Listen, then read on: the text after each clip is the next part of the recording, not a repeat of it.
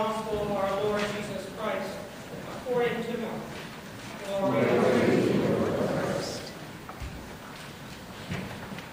When the Sabbath was over, Mary Magdalene and Mary, the mother of James and Salome, brought spices, so that they might go and anoint him.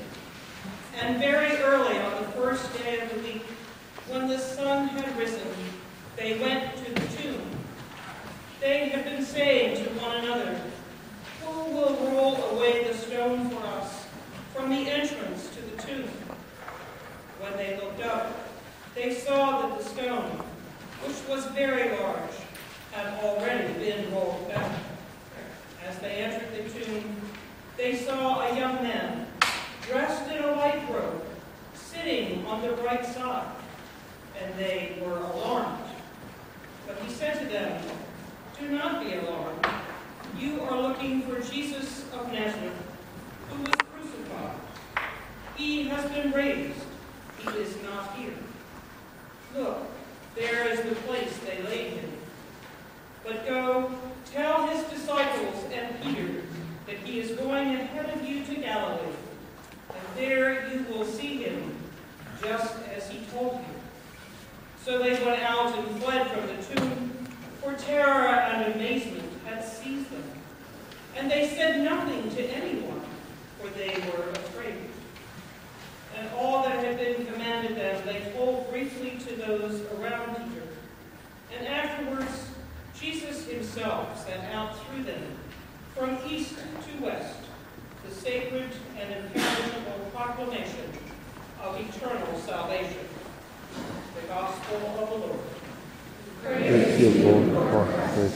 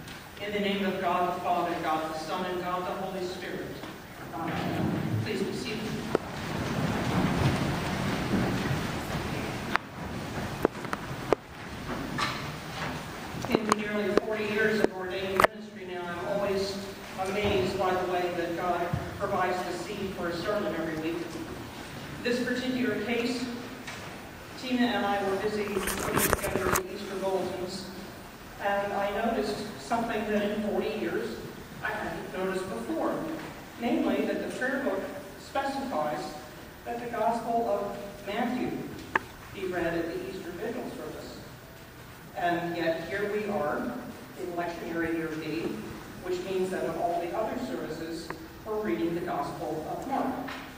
And I'm like, oh God, am I going to write 2 sermons?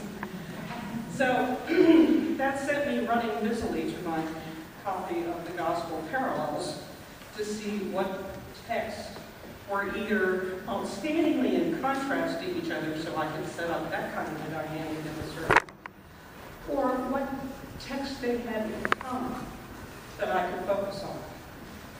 And I have to say that the exercise of doing that provided a very useful piece of information. Because the Gospel of Matthew and the Gospel of Mark both contain the words, "Do not be afraid," as part of their Easter message.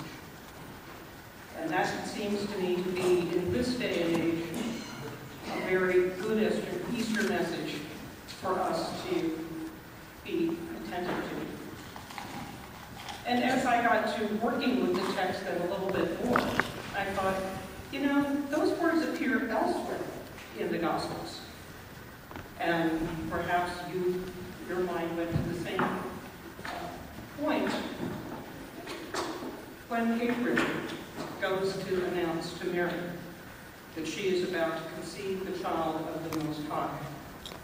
The angel says to her, do not be afraid.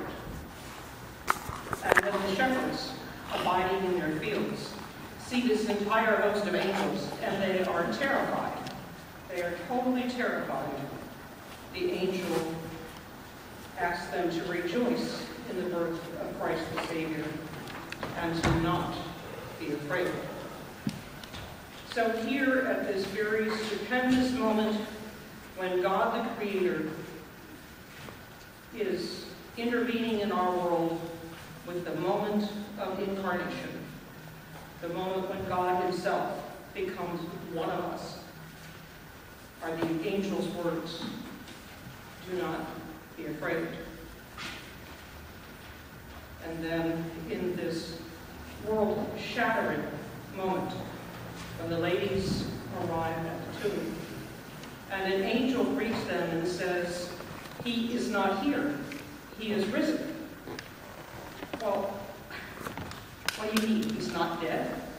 How do people get undead? I mean, this is certainly going to be something that's just totally shocking. And in fact, it's interesting because as you go through the other Gospels, when women told this story to the folks that Luke wrote about,